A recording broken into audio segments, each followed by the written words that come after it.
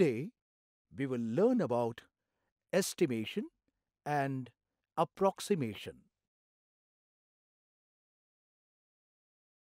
Usually, we get the count of the objects by counting them one by one. Similarly, in some cases, we get the count by applying some method. The numbers that can be found by counting or by applying some method are called exact numbers.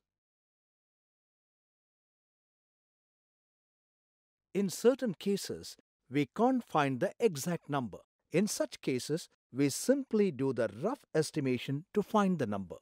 For example, number of visiting guests, essential seeds for sowing the field, and sowing time, etc. The rough guess of any number is called estimation. How many marks you will get in the examination is also called estimation. Think about it. You got it right. On thinking, you would have understood that the marks you will get in the examination is also estimation. Similarly, in our daily life, we use round-off figures instead of the actual numbers. For example, even though you arrive home at 3 minutes past 9, you will mention it as 9. In case you have to tell somebody if the distance between a city and a village is 2 kilometers and 115 meters, you will mention it as 2 kilometers. The way of expressing a number to its nearest number is called approximation. Can you give some more examples? Think.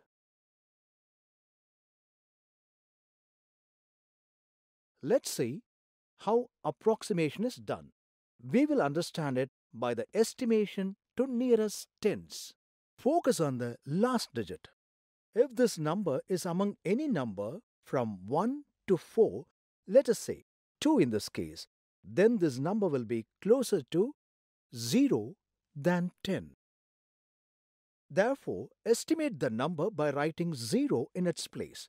If this number is among any number from 6 to 9, let us say 8 in this case, then this number will be closer to 10 than 0. Therefore, we will place 0 in its place and we will increase the value of tens digit by 1.